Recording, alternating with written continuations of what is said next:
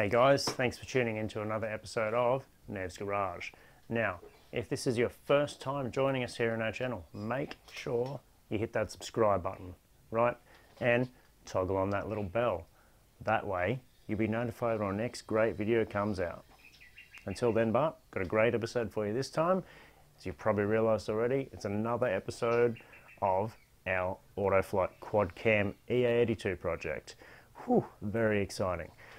So recently we mocked up our belt layout, just investigating where we're going to put our tensioners and idlers and all that. Last episode we drew up our prototype oil pump pulley, right? Sent the CAD file off, and guess what? Got our sweet prototypes back. Straight off the 3D printer. Here we go. Did a last minute revision as well, so I've got a version 1 and a version 2. Rightio, so this episode we're going to be putting these bad boys on, seeing how they fit up, seeing how it's all going to work. Very exciting. Let's get into it. Okay guys, so let's start by just popping the belt off and taking our makeshift pulley off there. And here's our prototype. Pretty nice looking, hey?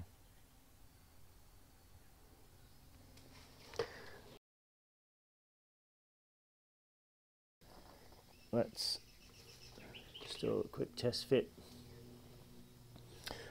Alright, so now because we've had to make this so small to match the size of the crank pulley so we don't underdrive our oil pump,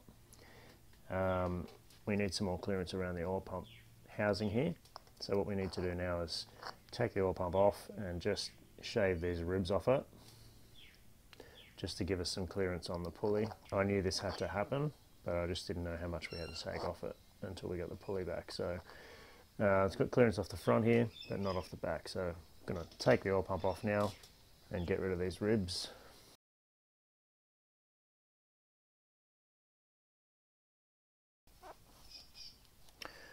Alright, so that's our oil pump off. I'm just going to remove this belt guide I put on here as well, so we can get access to the housing. Pop the shaft out.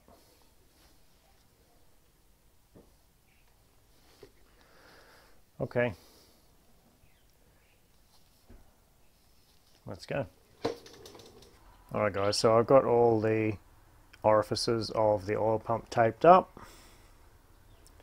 Alright, and what we're going to do now is just remove these ribs off the side of the casting here around the hub, so our prototype pulley will have some clearance. Rightio, so let's get into it. Okay, so here it is. Remove the ribs, and our timing pulley fits on there now. Cool. So I've blown all the swarf off the pump.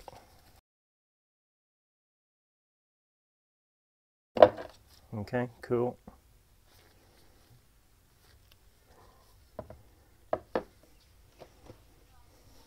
Just give it a quick blast with brake cleaner just to make sure there's no swarf left on there at all.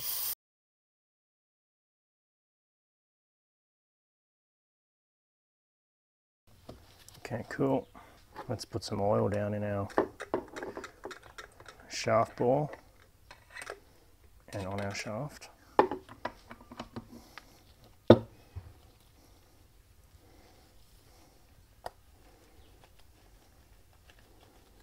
Cool.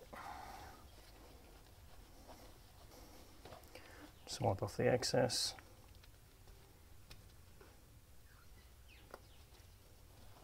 Like that. Now I've chosen to go with version 2 pulley because I put a flange on the back side which will make it stronger here where it's really thin, as opposed to version 1 which had a really thin wall. So we're going to get that added strength at the back, and also It's engraved, and I think it looks cool. So let's pop him on.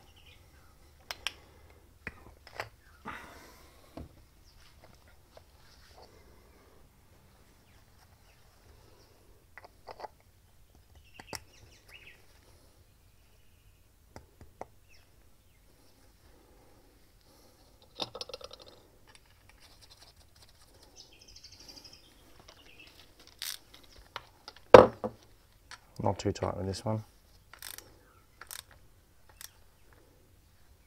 That should do it.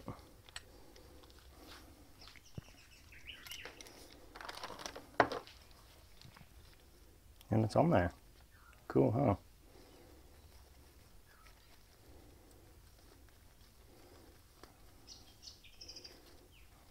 Very nice. All right. Let's pop it back on the engine.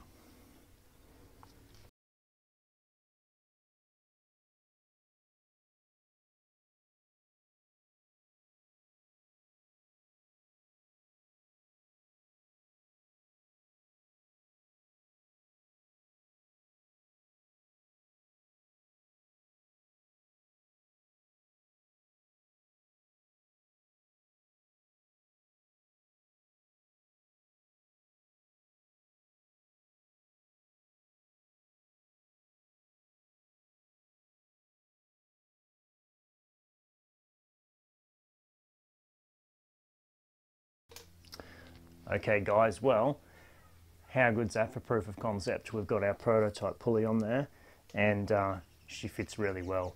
Now, the main basis behind this test was to see if we could run this common cam belt instead of the complicated 3-belt system that the auto flight heads were designed with. And we've done just that. We've proven it can work, and I'm really excited.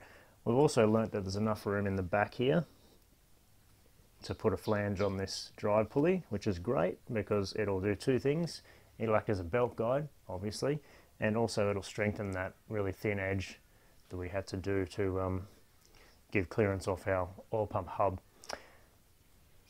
So, how good is that? And it's also shown us that we don't have to underdrive our oil pump, so she's going to be providing oil flow and pressure as per spec. So all things point to proceed with our project, so that's exactly what we're going to do. But that's enough about that just yet though, because that's future Nev's problem. Right now, let's wrap up this episode. So as always, thank you for liking, sharing, subscribing and all that jazz. And also, don't forget to jump on our Instagram, @GossaMedia. Make sure you like and follow us there. And you'll see some nice behind the scenes shots going along and news and whatnot. And that's about it. I'm Nev. This is my garage, and I'll see you next time.